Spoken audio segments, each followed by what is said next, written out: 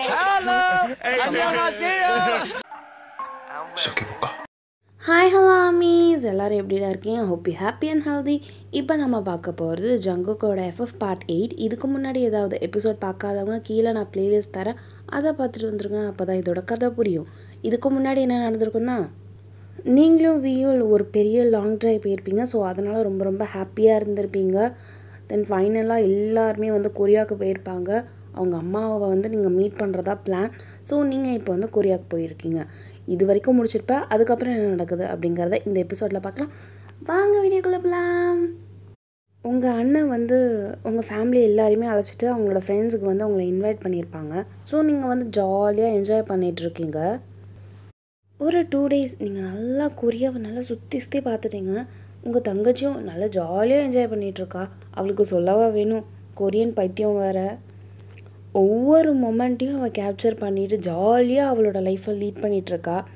அவளுக்கு அவ்வளோ சந்தோஷமாக இருக்குது. பட் ஒரு மனசில் லைட்டாக ஒரு ஓரத்தில், ஜிம்மன் எங்கடா இருக்க, எப்படா தெரிவ, நீ தான் என் லைஃப் பார்ட்னர்னு நினச்சிட்டு இருக்கேன், சீக்கிரமாக என் கண்ணில் திருப்பி மாட்டிடு அப்படின்னு சொல்லிட்டு அந்த திவ்யா பொண்ணு நினச்சிட்ருக்கா. நீ என்ன நினைக்கிறேன்னு தெரியுது, ஆனால் அது நடக்காது. பார்த்தால எவ்வளோ பேர் இருக்காங்க, இதில் உன் ஆள் மட்டும் கரெக்டாக கண்டுபிடிச்சிருவியா, வா வா அப்படின்னு சொல்லிட்டு நீங்கள் அழைச்சிட்டு வரீங்க. அக்கா பாரு, இதை குறித்து வச்சுக்கோ, நீ சொல்லனாலும் சொன்னாலும் அவன் தான் என் லைஃப் பார்ட்னர். இது கண்டிப்பாக நடக்குதா இல்லையான்னு மட்டும் பாரு. கான்ஃபிடென்ஸ் இருக்கலாம்டி, ஓவர் கான்ஃபிடென்ஸ் உடம்புக்கு ஆகாது அப்படிங்கிறீங்க. இது ஓவர் கான்ஃபிடென்ஸ் இல்லைக்கா, நம்பிக்கை. பாரு, கண்டிப்பாக என் ஜிம்மன் நான் பார்ப்பேன் அப்படிங்கிறா. பார்ப்பேன் சரி அப்படி சொல்லிட்டு நீங்களும் ஜாலியாக என்ஜாய் பண்ணிகிட்ருக்கீங்க. ஸோ எல்லா இடத்துலையும் அந்த கொரியன் ட்ரெடிஷ்னல் ட்ரெஸ்லாம் போட்டு ஃபோட்டோ செல்ஃபிஸ் எல்லாத்தையுமே எடுத்து ஜாலியாக இருக்கீங்க. ஒரு 3 days ஆகுது. ஸோ நீங்கள் எல்லாருமே என்ன பண்ணியிருக்கீங்க, பிளான் பண்ணுறீங்கன்னா, ஜிஸுவோட அம்மா வந்து உங்களை மீட் பண்ணுறதுக்காக பிளான் பண்ணியிருப்பாங்க. ஸோ அந்த 3rd day நீங்கள் மீட் பண்ணலாம் அப்படின்னு சொல்லிட்டு நீங்கள் பிளான் பண்ணியிருப்பீங்க. அந்த 3rd day வந்துடுச்சு. நீங்களும் இப்போ மீட் பண்ண போகிறீங்க. அவங்க வீட்டுக்கே போயிட்டீங்க. வீட்டுக்கு வந்தோடனே எல்லாருமே வந்து வாங்க உட்காருங்க, இது சாப்பிட்றீங்களா அதை சாப்பிட்றீங்களா, நீங்கள் அப்போ தான் தேடுறீங்க ஒரு ஆளை. ஏன்னா நீங்கள் கொரியா வந்ததுலேருந்து ஜங்குக்கா பார்க்கவே இல்லை. எங்கே காணோன்னு, எங்கே போனா அப்படின்னு சொல்லிட்டு உங்கள் மனசுலேயே நினச்சிட்ருக்கீங்க. உங்கள் கண்ணை அலைப்பாயிரத உன் தங்கச்சி பார்த்துட்டா. என்னக்கா ஏதோ ஒன்று தேடுற மாதிரியே இருக்குது அப்படின்னு சொல்கிறார். அது இல்லை, நான் ஜிஸ்வானியை தேடிட்டுருக்கேன். ஏன் உனக்கு கண்ணு போயிடுச்சா? ஜிஸ்வானி நேராக தானே இருக்காங்க, உனக்கு நேராக தெரியலங்கிற. அது ஒன்றும் இல்லை. சரி சொல்லு என்ன. இல்லையே, நீ சரியில்லையே, ஜங்குக்கா தானே தேடுற அப்படின்னு சொல்லிட்டு உங்கள் காதுகிட்ட பொறுமையாக வந்து சொல்கிறா. அவனை எதுக்கு நான் தேடணும்? நடிக்காதக்கா, எனக்கு தான் தெரியுமே, ஜிஸுவோட தம்பி தானே அவங்க. ஆமாம், அப்போ நீ அவங்கள தான் தேடுற.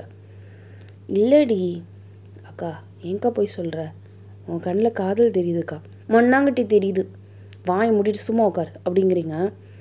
தென் ஜிஸுவோட அம்மா அப்பா அவங்க எல்லாருமே வந்து உட்காந்துட்டாங்க. ஜிஸு வந்து உங்களுக்கு ஸ்ட்ரெயிட்டாக இருக்கா.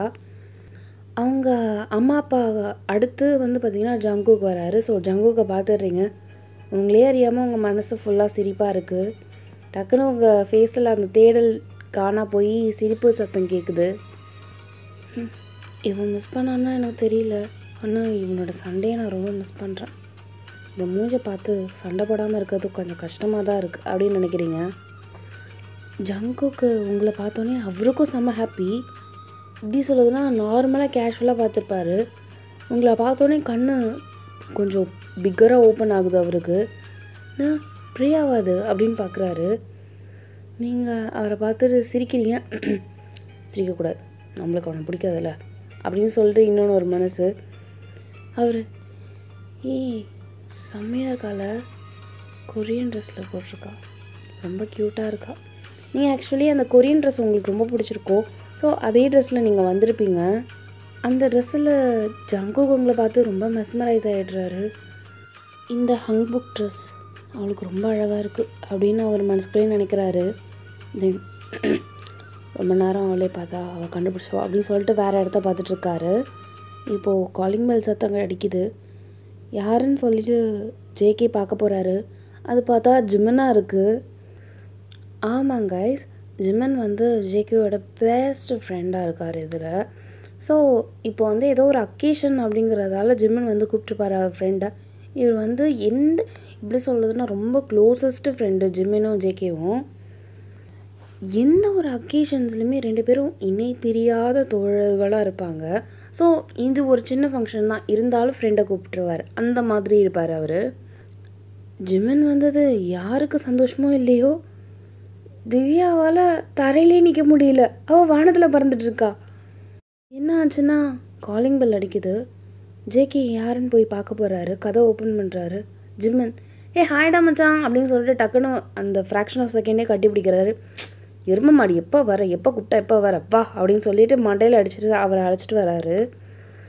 உங்கள் தங்கச்சி யாரையுமே பார்க்குற மாதிரி இல்லை. ஏன்னா அவள் மனசை தான் ஜிம்மன்ட்ட பறி கொடுத்துறாளே, அவள் மட்டும் சும்மா கேஷுவலாக இருக்கா. ஜேகே பக்கத்தில் ஜிம்மன் நின்றுட்டுருக்காரு. யார் அந்த பொண்ணு அப்படின்னு ஜேகேட்ட கேட்குறாரு. இந்த பொண்ணு அதான் அந்த ஹங் புக். அந்த பொண்ணை எதுக்குறா நீ கேட்குற? என்னை பேச விடுறா. நீ அந்த பொண்ணை பற்றி எதுவுமே பேசக்கூடாது. வேற இந்த பொண்ணை எங்கேயாவது பார்த்தியா அப்படின்னு கேட்குறாரு.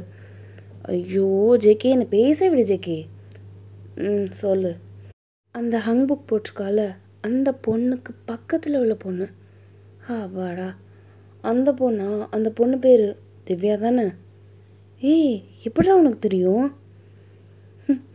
எங்களோட மீட்டப்பே ரொம்ப டிஃப்ரெண்ட்டாக இருந்துச்சுடா. என்னடா சொல்கிற? அப்போ உனக்கு திவ்யாவை தெரியுமா? என்னால் நம்ப முடியல. அப்போ எப்படி நான் பேர் கரெக்டாக சொன்னேன்? அதுதான் எனக்கு ஆச்சரியமாக இருக்குது அப்படி சொல்லிட்டு ஜேகே சொல்கிறாரு. இரு, நான் உனக்கு லைவ் டைமாகவே காட்டுறேன், நீ நல்லா பார்த்து என்ஜாய் பண்ணு அப்படின்னு சொல்லிட்டு அவங்க என்ன பண்ணுறாங்க, ஜிம்மன் இருக்கார்ல அவர் பக்கத்தில் ஃப்ரிட்ஜ் இருக்குது. டக்குன்னு அந்த ஃப்ரிட்ஜை ஓப்பன் பண்ணிட்டு ரொம்ப ஃபோர்ஸாக விடுறாரு. எவன்டாவன்னு சொல்லிட்டு இருக்கிறவங்க எல்லாருமே திரும்புகிறாங்க. யார்? உங்கள் அம்மா திரும்புகிறாங்க, ஜேகேயோட அம்மா அப்பா திரும்புகிறாங்க, எல்லாருமே திரும்பி அட் அ டைமில் அந்த சத்தம் வர இடத்த பார்க்குறாங்க.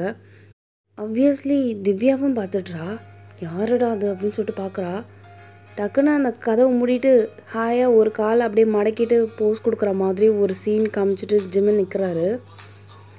அந்த நிமிஷம் திவ்யாவுக்கு தன்னையே அறியாமல் அப்படியே ஒரு நிமிஷம் ஃப்ராக்ஷன் ஆஃப் செகண்ட் இல்லை, அப்படியே கண்ணையும் மேய்க்காமல் ஜிம்மனை மட்டுமே பார்த்துட்ருக்கா. அவளுக்கு எப்படி ரியாக்ட் பண்ணுறதுனே தெரியல. ஏன்னா அவளால் நம்பவே முடியல. பிகாஸ் எப்போ பார்ப்போம் எப்படி பார்ப்போம் அப்படின்னு அவளுக்கு சுத்தமாக நினைப்பே இல்லை. ஏன்னா இந்த இடத்துல எப்படி கண்டுபிடிப்போன்னு கூட அவளுக்கு தெரியல. எப்படி கண்ணு முன்னாடி வந்து நிற்கிறான்? ஒருவேளை எனக்கு மட்டும்தான் அப்படி தெரியுதா என்ன அப்படின்னு சொல்லிட்டு நீங்கள் உங்கள் அக்காவை பார்க்குறீங்க. உங்கள் அக்கா என்னாடி இது, ஏதாவது ஃப்யூச்சர் ப்ரிடிக்ட் பண்ணுற மிஷின் இருக்கா என்ன உன்கிட்ட? இவ்வளோ அழகாக கண்டுபிடிக்கிற அப்படின்னு சொல்லிட்டு உங்களை ஏதோ ஒரு மந்திரவாதி பார்க்குற மாதிரி பார்க்குறாங்க உங்கள் அக்கா. அதுக்கு திவ்யா, அக்கா அக்கா இப்போ நான் பார்க்குறது உண்மையா?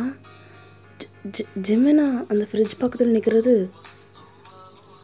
அவன் பேர் எனக்கு தெரியல, ஆனால் அன்றைக்கி ஏர்போர்ட்டில் பார்த்த பையன் தாண்டி அவன், எனக்கு நல்லா தெரியுதுடி அப்படின்னு சொல்லிட்டு உங்கள் அக்கா பேன்னு பார்த்துட்ருக்கா, என்னமோ பேயை பார்க்குற மாதிரி. உங்கள் தங்கச்சிக்கு என்ன பண்ணுறதுன்னு தெரியல, ஓடி போய் அவனை போய் கட்டி பிடிக்கணும் போல் தோணுது. பட் அதை பண்ணவே முடியாது, பிகாஸ் பேரண்ட்ஸ் எல்லாருமே இருக்காங்க. ஐயோ என்னை இப்படி கட்டி போட்ட மாதிரி இருக்கு எனக்கு அப்படிங்கிறா. பாய் மூடடி, எதுவும் பண்ணுறதா இருந்தாலும் இப்போ பண்ணாத. ஏன்னா இன்னும் கொஞ்சம் நேரத்தில் பெரியவங்க பேச ஆரம்பிச்சிருவாங்க, அவங்கள இன்சல்ட் பண்ண மாதிரி ஆகிடும். கொஞ்சம் அமைதியாரு அப்படின்னு சொல்லிட்டு பல்ல கடிச்சிட்டு ஜிம்மனை மட்டுமே வச்சகன்னு வாங்காமல் பார்த்துட்ருக்கா. ஜிம்மனும் அவளே தான் பார்த்துட்ருக்காங்க. ஸோ இங்கே வந்து உங்கள் அம்மா அப்பா பேசுகிறத கேட்போம். ஜிஸோட அம்மா வேறு லெவலு, அவங்க தான் பொண்ணு கொடுக்குறாங்க, ஆனால் அவங்க தான் ஓவராக சீன் போடுறாங்க. இப்போ இங்கே என்ன நடக்குதுன்னா, அவங்க அம்மா கால் மேலே கால் போட்டுட்டு,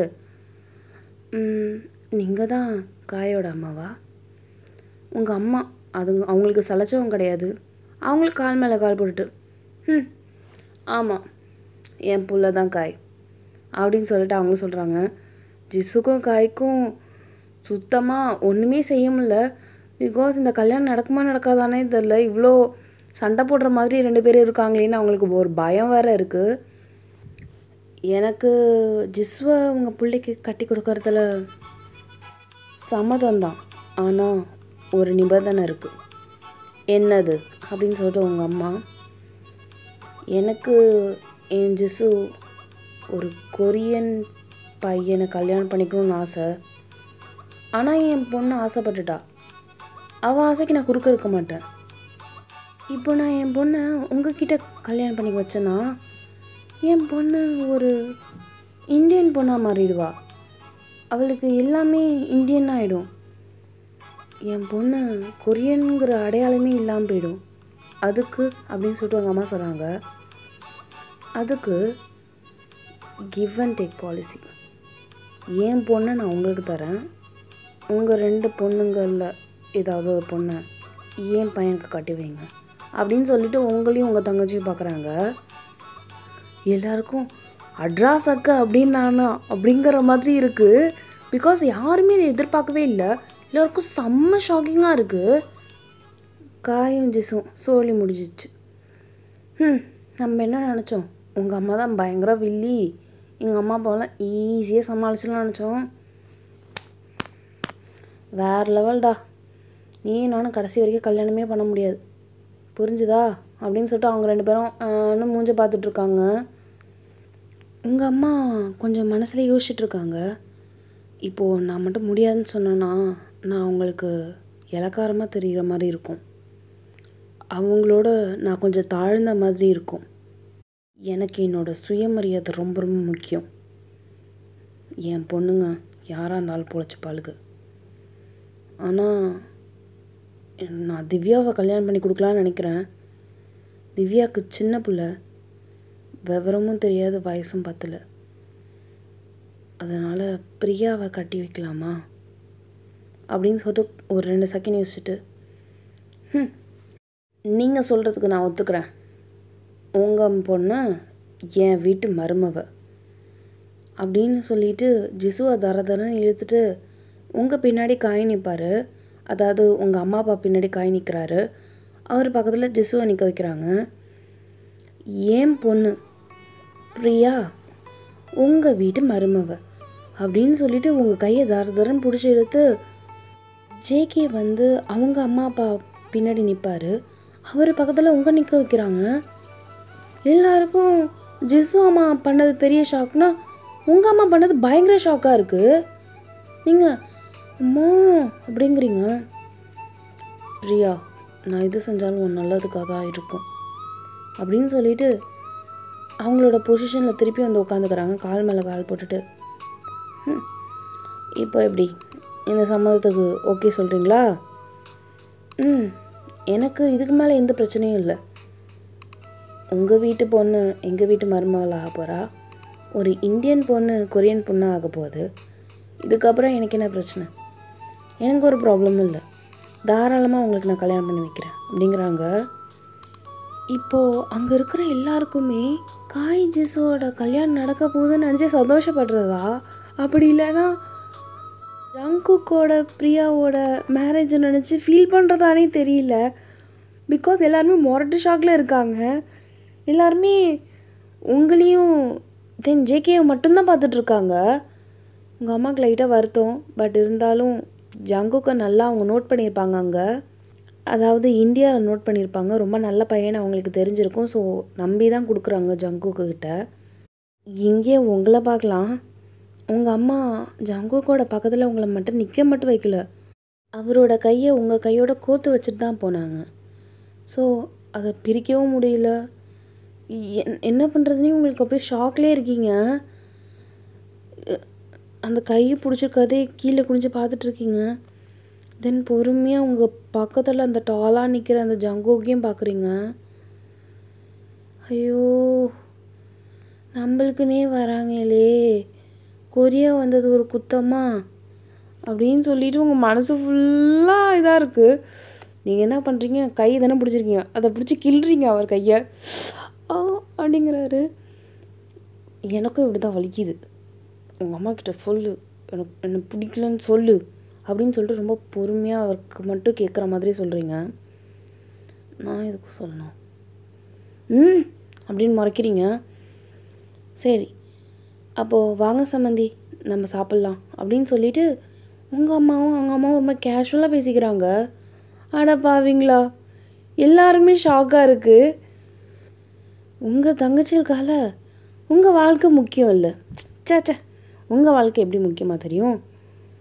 டக்குன்னு ஜிம்முன்னு தரன்னு கையில் பிடிச்சி இழுத்துட்டு வந்து பால்கனிக்கு அழைச்சிட்டு வந்துட்டா.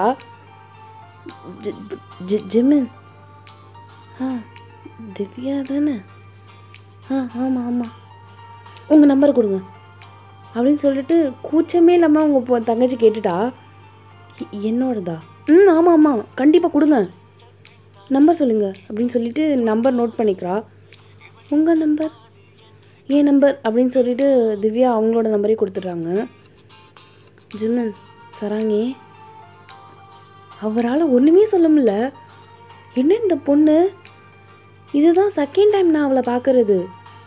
ஃபர்ஸ்ட் டைம் ஏர்போர்ட்டில் பார்த்தா என் நேம் கேட்டா. ஓகே நேம் சொல்கிறது கேஷுவல் அப்படின்னு சொன்னேன். இப்போது செகண்ட் டைம் என்னை பார்க்குறா, நம்பர் கேட்டா. நம்பர் கூட பரவாயில்ல, ஓகே கேஷுவல். But சராங்கே love பண்ணுறாளா? அவருக்கு மொரட்டு ஷாக்காக இருக்குது. அவர் ஹலோ திவ்யா, சராங்கேக்கு என்ன மீனிங்னு தெரியுமா? தெரியும். என்ன மீனிங்? ஐ லவ் யூ தானே? நான் அதுதான் சொன்னேன் சராங்கே ஜிம்மன். அது அது நீங்கள் என்ன உங்களுக்கு தெரியுமா? இதுக்கு முன்னாடி நீங்களும் நான் பழகியிருக்கோமா? இது நம்மளோட செகண்ட் மீட்டப் தானே அப்படிங்கிறாரு. கண்டிப்பாக இது நம்மளோட செகண்ட் மீட்டப் தான். பட் எனக்கு நல்லா தெரியும் நீங்கள் தான் என் லைஃப் பார்ட்னர். நீங்கள் யோசிச்சு சொல்லுங்கள், நான் வெயிட் பண்ணுறேன் அப்படின்னு சொல்லிவிட்டு அவ்வளோ கேஷுவலாக போகிறா. ஜிமினுக்கு ஒரு நிமிஷம் ஒன்றுமே புரியல. ஒருவேளை இந்தியன் பொண்ணுங்கள் எல்லாமே இவ்வளோ போல்டாக இருப்பாங்களோ அப்படின்னு சொல்லிட்டு அவருக்கு யோசிக்க வேற தோணுது. இன்னொரு சைடு ஒரு பொண்ணு ஐ லவ் யூ சொல்லுதுடா, இவ்வளோ போல்டாக சொல்லுது பாரு அப்படின்னு அவர் யோசிக்கிறாரு. கொஞ்சம் கொஞ்சமாக சபையெல்லாம் கலையுது. ஸோ உங்கள் பெற்றோர்கள் எல்லாருமே அவங்களோட பெற்றோர்கள் எல்லாருமே டைனிங் டேபிளில் சாப்பிட்டுட்ருக்காங்க. இங்கே நீங்கள் என்ன பண்ணுறீங்க? நீங்கள் தான் ஆல்ரெடி ஜங்குக்கோட கை பிடிச்சிட்ருக்கீங்களே, தரன்னு அப்படியே முறைச்சிக்கிட்டே அவரை இழுத்துட்டு வரீங்க. ஒரு ரூமில் அவரை செவத்தோடு அணைச்சிட்டிங்க. டக்குன்னு அந்த செவத்தை ஒரு ஹாஷாக இப்படி புல் பண்ணுற மாதிரி கிட்டக்க போய் நிற்கிறீங்க. என்ன பண்ணுற அப்படிங்கிறாரு. நான் என்ன சொன்னேன் உன்கிட்ட? என்ன சொன்னேன்? உனக்கு என்ன பிடிக்கலன்னு சொல்ல வேண்டியது தானே, உனக்கும் தானே எனக்கு பிடிக்காது.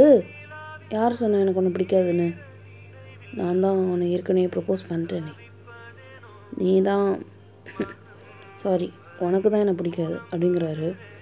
இதோ ஒன்று நீ வேணான்னு சொல்லியிருக்கலாம்ல, என்னால் சொல்ல முடியாது.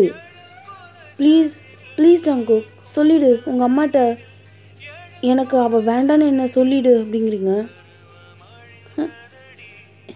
என்னை பார்த்தா பைத்தியக்காரத்தனமாக தெரியுதா உனக்கு? நான் எப்படிடா உன்னை கஷ்டப்பட்டு லவ் பண்ண வைக்கிறது, எப்படிடா நான் அம்மா அப்பாட்ட சொல்லி சமாளிக்கிறதுன்னு நான் யோசிச்சுட்ருக்கேன். அவங்களாவே அழகாக ஒரு வழி எனக்கு தராங்க. எத்தனை பேருக்கு இதேமாரி லட்டு கையில் விழும் சொல்லு பார்ப்போம். அது அவ்வளோ சீக்கிரம் விட்டுருவானா என்ன? வாய்ப்பே இல்லை, நான் விடவே மாட்டேன். நீ இப்படி கேட்டாலும் சரி, முத்தம் கொடுத்து கேட்டாலும் சரி, இந்த கல்யாணத்தை நான் பிரேக்கப் பண்ண மாட்டேன். உனக்கு அவ்வளோ தைரியம் இருந்தால் உங்கள் அம்மா கிட்ட போய் சொல்லு, எனக்கு ஜங்குக்கு வேணான்னு சொல்லு. அது சொல்ல முடியாதுல்ல, அதுமாரி தான் நானும் என்னாலே சொல்ல முடியாதுன்னு தவிர்த்து எனக்கு பிடிச்சிருக்கு, நான் உன்னை தான் கல்யாணம் பண்ணிப்பேன் அப்படி சொல்லிக்கலாம் அப்படிங்கிறாரு. ஜங்குக் நீ அப்படின்னு சொல்லிட்டு இன்னும் க்ளோஸாக போகிறீங்க. டக்குன்னு உங்களை அவர் இடுப்போடு உங்களை அணைச்சிக்கிட்டு நல்லா டைட்டாக உங்களை கிட்டக்க ஃபோல்ட் பண்ணுறாரு. இந்த ஹன்புக்கில் எவ்வளோ அழகாக இருக்கா தெரியுமா?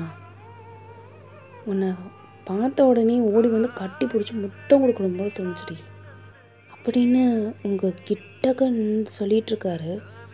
அப்போ தெரியாமல் ஜங்குக்கோட அம்மா கதை ஓப்பன் பண்ணிட்டு வராங்க. நீங்கள் இந்த மாதிரி போஸில் நின்னதும் அவங்க கன்ஃபார்ம்டே பண்ணிட்டாங்க நீங்கள் 2 பேரும் கிஸ் பண்ணிகிட்டு இருந்தீங்கன்னு சொல்லிட்டு. ஸோ டக்குன்னு வெளியில் வந்துட்டு ஷிஷோ பசங்க ஒன்றா இருக்கிற நேரத்தில் நம்ம போய் கரடி மாதிரி பூந்துட்டோமே அப்படின்னு சொல்லிட்டு அவங்களுக்கு ஒரு மாதிரி கூச்சமாக இருக்குது. இது நம்ம பார்த்தது ஜெஸுவும் காயுமா? இல்லையே, நான் இப்போ பார்த்தது ஜேகே தானே அப்படி சொல்லிட்டு திருப்பி உள்ளே போகிறாங்க. நீங்கள் டக்குன்னு நீங்களும் ஜேகேவும் யாருடா அது அப்படின்னு சொல்லிட்டு பார்க்குறீங்க. பார்த்தா அது ஜேகேயோட அம்மா. டக்குன்னு 2 பேரும் நார்மல் ஸ்டேஜுக்கு வந்து நிற்கிறீங்க. அனையாசையோ அப்படின்னு சொல்லிட்டு நீங்கள் தலை குனிஞ்சு பவு பண்ணிட்டு சொல்கிறீங்க. அதுக்கு அம்மா அனையாசையோ அப்படி சொல்லிட்டு இது என் பிள்ளை ஜேகேவா? என்னால் நம்பவே முடியல. அவனும் அந்த பொண்ணும் லவ் பண்ணுறாங்களா என்ன? நான் அப்போ எடுத்த டிசிஷன் கரெக்டா? என்னடா அது மாயமாக இருக்குது. ஜிசு வந்து அவள் ஃப்ரெண்டு இந்த ஜெனி ரோசிலாம் அழைச்சிட்டு வந்தால் கூட வாங்க அப்படின்னு சொல்லிட்டு அவன் மட்டும் போவான். இந்த பொண்ணுகிட்ட இவ்வளோ நெருக்கமாக இருக்கான் எப்படி? எனக்கு ஒன்றுமே புரியலையே அப்படி சொல்லிட்டு தலையை சொரிஞ்சிட்டு அவங்களால அதை வந்து ப்ரெஷர் தாங்கவே முடியல. ஸோ அவங்க அப்பா கிட்டே சொல்லிடுறாங்க, என்னங்க எனக்கு கண்ணு ஏதாவது போயிடுச்சோ? நான் ஜேகேவும் அந்த பொண்ணும் எந்த பொண்ணுடி? அது இல்லைங்க, நானும் நான் சொல்ல வரதே எனக்கு வாயிலே வரல. என்ன சொல்லு? அது நான் ஜேகேக்கு இப்போ ஒரு பொண்ணு பார்த்து வச்சுருக்கேனே. ஆமாம், அவங்க 2 பேரும் முத்தம் கொடுத்துட்ருக்காங்கங்க அப்படின்னு சொல்லிட்டு ஷாக்கில் சொல்லிகிட்ருக்காங்க. கண்ணுக்கு போயிட்டா என்ன? இல்லைங்க, அதனால தான் 2வது தடவை நான் போய் பார்த்தேன் உண்மையாக அவங்களான்னு.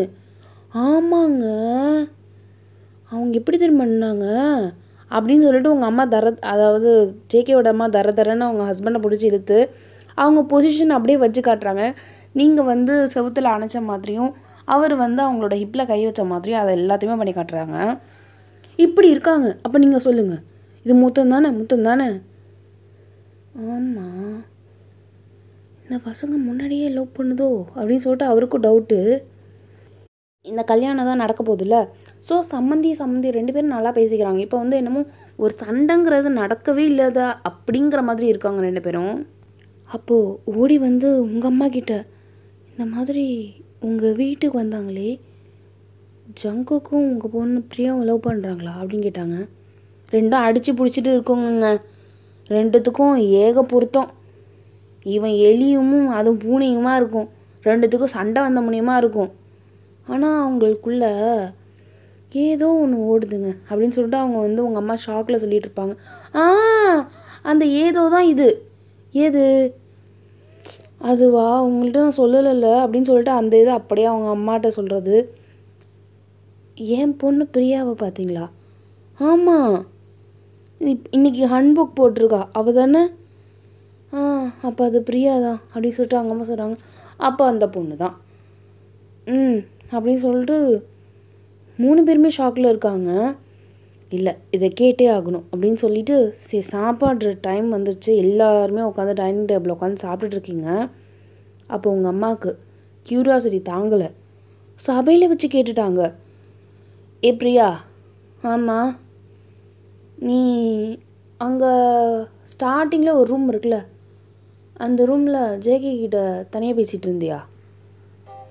அது வந்து டக்குன்னு ஜேகே உங்கள் கையை பிடிச்சிட்டு, ஆமாம் ஆண்டி, நானும் பிரியாவும் ஒன்றா தான் இருந்தோம், இல்லை கிஸ் பண்ணிகிட்டு இருந்தோம் அப்படிங்கிறாரு.